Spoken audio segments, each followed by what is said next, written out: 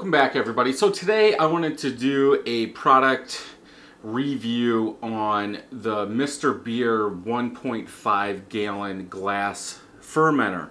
Now from Amazon, I'll put a link below. They do call this a 1 gallon, but it is a 1.5 gallon. Now I have been using this, and if you've been following my channel, I've also done a review on the Mr. Beer 2 gallon kit, which is more like a cask than it is an upright jar. You know, usually when you see something like this, you think of serving lemonade or something like that out of it. I think I don't know how long these have been out, but it almost seems like they made this for kombucha, but I could be wrong.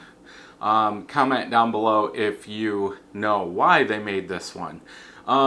Again, like I said, I have been using this for small batch beers. We have a ton of those, plus a ton more to come out. But I wanted to do this just to go over what this is like, and then in a future video, I will do a video comparing the 2 gallon Mr. Beer versus the 1.5. So obviously this is all glass, very wide mouth, which is good if you're doing small batches of beer. You can put a lot of stuff in there, and you can clean it out easy. You do have, I'm gonna just say, like a picnic handle tap up front. It is locked down with 2 gaskets. There's a gasket on the outside, a gasket on the inside. It is a plastic one. Then you have a plastic nut that you turn on. One thing, I was actually thinking this one was gonna leak, because when they drilled the hole, I don't know how they put the hole in these, but it's like cracked, or it's like shaved off.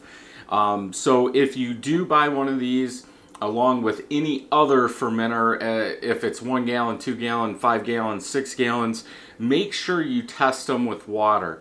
Fill it up with water, let it sit for about an hour, and see if it leaks before you use it.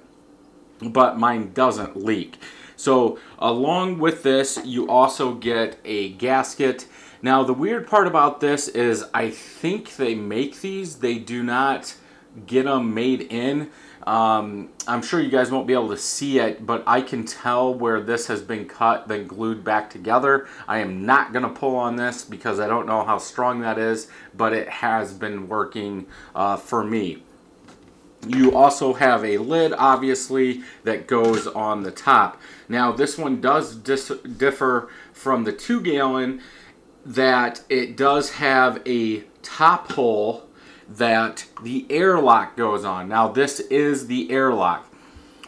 It has half holes cut in it. How many are there? There's 4, and what you do is actually thread this on to the top of the cap, which I didn't know the first couple times, and I just jammed it down in there. And then what that does is it seals, but those half holes in there let you know, everything out without letting stuff into it. There are holes in the very top, so this is the ring around it does have an inner ring that's in there, so it is letting air in and air out. Now the problem I see with this is if you let's say make a mead or something that's very, very sweet in the summer, and there's fruit flies or even flies, they could get up into this just because of that. So you will have to be careful. I have never had a problem with it, but I'm just saying if you have a lot of insects around, they could get into this very easily.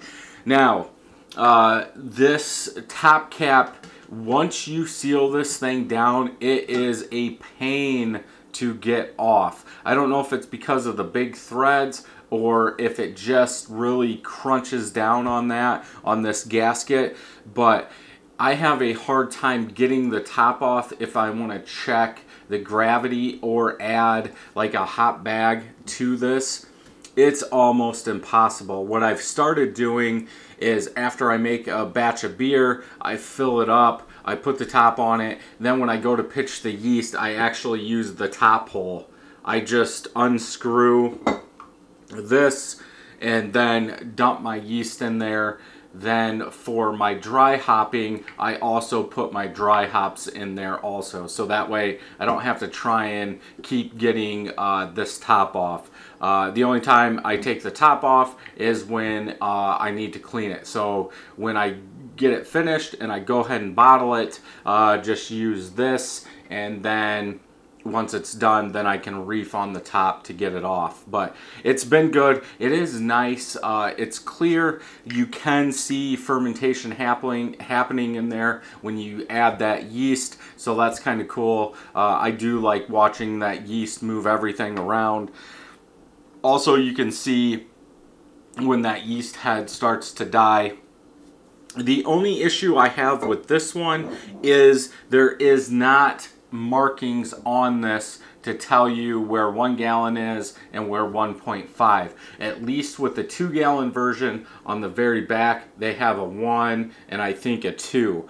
So, and maybe, I don't know because I've never checked it because I go by weight, is maybe this line or something is half a gallon. I don't know, but it would be nice if they would make a mark on here or something to tell you where 1 gallon is. We're doing 1 gallon batches, so into the fermenter we do 1.25 gallons. But overall, it works well.